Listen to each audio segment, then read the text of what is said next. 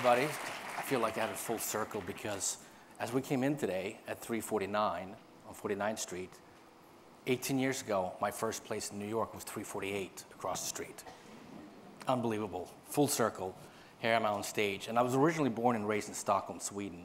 So it's a pleasure being here in New York and feel like came to the US and made it. Granted, Sweden's not that poor. But today we're going to talk about crowdfunding.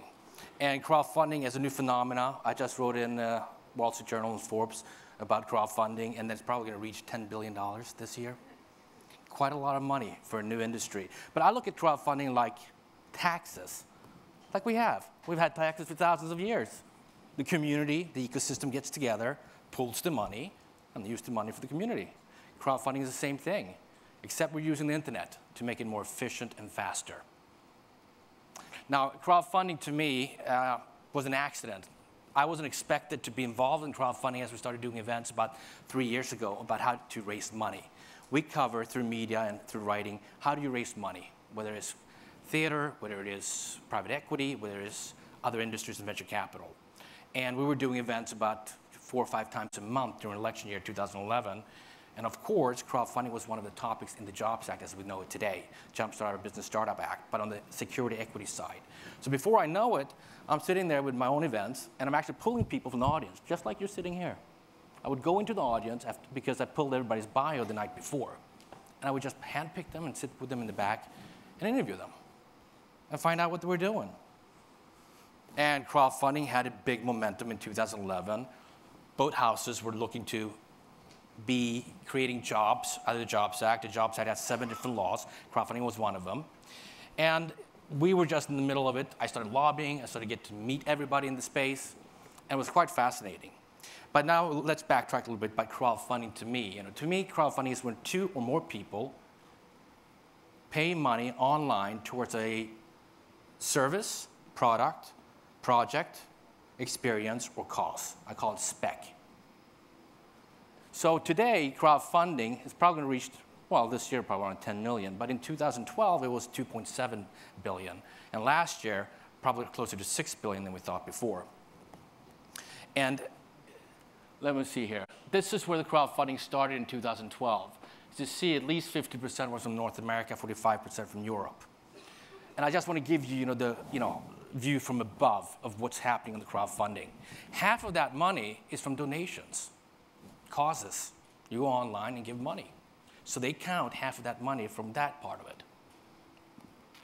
And we got some more information where everything's coming from. There's in 2012.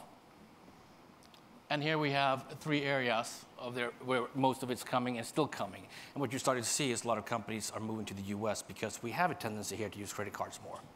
And we give per capita more in donations than any other country in the world. Now, there are certain areas of crowdfunding called donations, as I mentioned, debt, which is microfinancing or peer-to-peer lending, which I'll come back to. And then there are also rewards, like Kickstarter, where you give something and reward something back. And then finally, you also have, what's the 4th one? Donations, rewards, equity, and I got a blank here. Tell me. Equity, there we go. Equity is the last one, which is the one that gets most of the attention in the news, the one we're writing about. Because you're hitting up against the Security Exchange Commission, and they're regulating what you can do with stock. And because of these things, we've seen tremendous growth. But, Lending Club, I need to bring Lending Club up. They do debt loans. And this is good for this industry in theater because you can get non-secure loans for $35,000, up to $35,000 online, peer-to-peer. And they just hit around they're going to hit $3.5 billion this year in loans. And it's considered crowdfunding because you can go online and get a loan from other people.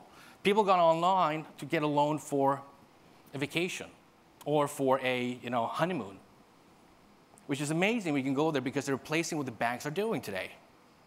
So I encourage everybody to check that out. Lending Club and Prosper is another company also on the debt side doing this because if you get $100, you pay 110% back, 10% per month, and people are comfortable with this. And both those companies are going to be close to 45% of the whole industry this year. 2 companies from the US, and that's just in debt. Now, everybody knows that crowdfunding, is started with entertainment. Well, maybe not everybody knows, but the first case that I recorded was, well, everybody recorded was Marillion, a band from the UK using the internet in 1997 to raise $60,000 to go on a tour from their fans. You know, so this is an excellent way for you guys to actually look at how can I raise money. And at the end of this, I'll talk about how to do a successful campaign and what it takes to be successful in this space. Here's how they mix up. But as you see, lending on the debt side is going to be the biggest one this year, because when this report was done, they didn't realize that one company would do over $2 billion last year just in debt, which at that point stood for more than what it's saying up here, $5.1 billion.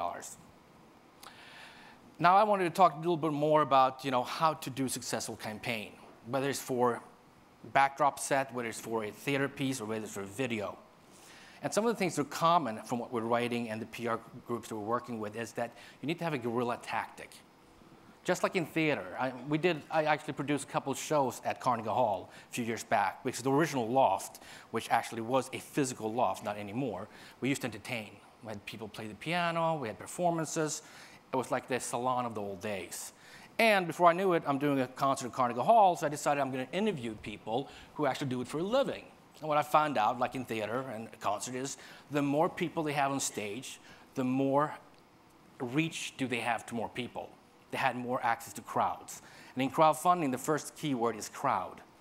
And when I say crowd, it's not crowd that you think you have, but the crowd that actually listens to you. Look, Zach Braff, he raised $3.1 million on Kickstarter last year online on crowdfunding. While Sabrina the Witch tried to raise $1 million, couldn't even raise $50,000 because she wasn't connected with the crowd. So when I say crowd, it's not only that you need to be connected to the crowd, it's also find a crowd that might not be yours, but has a rapport with somebody. So obviously, magazines are great to partner up with. A rock band could be wonderful, getting a lot of people on the stage. And then, of course, there's a whole world of affiliate marketing, where people take their list of people that listens to them, and they sell product from other people's lists, and they cross-pollinate. Huge industry. It's right there. I mean, we work with people coming to us asking us, how do you do a successful campaign?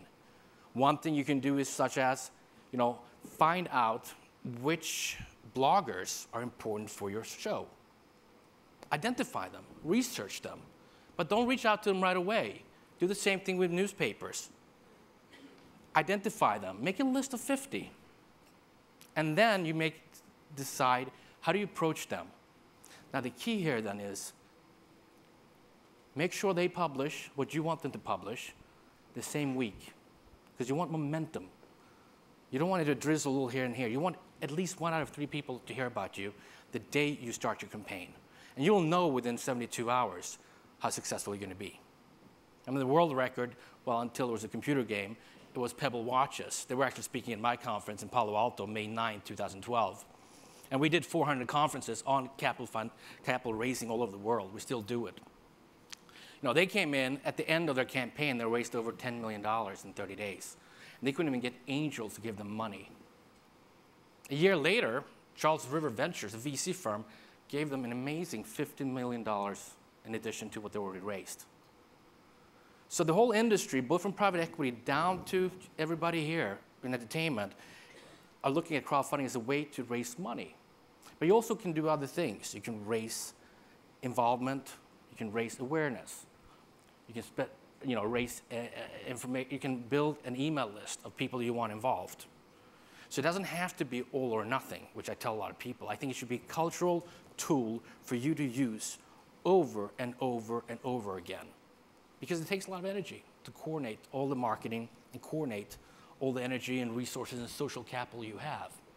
So we're back to the crowd. Find a crowd that listens to you. I mean, a good example is, if you're doing a show about the meatpacking district, you might not want to email 500,000 people they're vegetarians, right? And based on these things, you combine that also with people in your network. There are certain softwares out there where you can actually go out and influence employees or actors or people's involvement on stage in your show through their Facebook, but in a coordinated effort. Or LinkedIn, which makes social media marketing very important. And we've been working on social media marketing for many years to make sure we can actually reach as many people as possible. So we continue writing a lot about this. Now, when we started, as I said, it was an accident. I started in crowdfunding because we were doing events on a monthly basis, and it was election year. Little did I know that our investors, which are family offices and private equity shops from Europe and the US, would actually, get the crowdfunders involved. So we had speakers going down to DC as sub-congressional witnesses every week. So every time we had an event, mostly in New York and some of them in LA, we got fresh news from congressional hearings on what they wanted to do, which bills they wanted to pursue. And that was the Jumpstart Our Business Startup Act, where 7 of those bills were put together March 8th, 2012. So I'm in the middle lobbying here, picking people from the audience of my own events, interviewing them, completely fascinated. And, because I feel like I'm always learning. I love to learn. So what better way is there than to listen to other people talking about their dreams and what they want to do? So by March 18th, and right before April 5th, we started the Crowdfunding Professional Association and the Crowdfund Intermediary Regulatory Advocates, which actually started dealing with SEC to make sure that the equity portion of this bill would become legalized. And it's getting a lot of attention, but equity is really only 3–4% of all of the money in the world on crowdfunding. It's not a big amount yet, but people have hopes that it will be. But for everybody in the audience, I think just the donation and reward, like Kickstarter, Indiegogo, Crowd Valley, and other groups, are a great place to start for you guys to look at it and see what you can do. Certain sites will let you have your own crowdfunding site. There are sites out there that allows you to do it by yourself, as opposed to trying to build it for $40,000, $50,000. And there are also a lot of them in entertainment, which are very focused. So I encourage everybody here to do your research to find out what fits you the best. That's it. Thank you.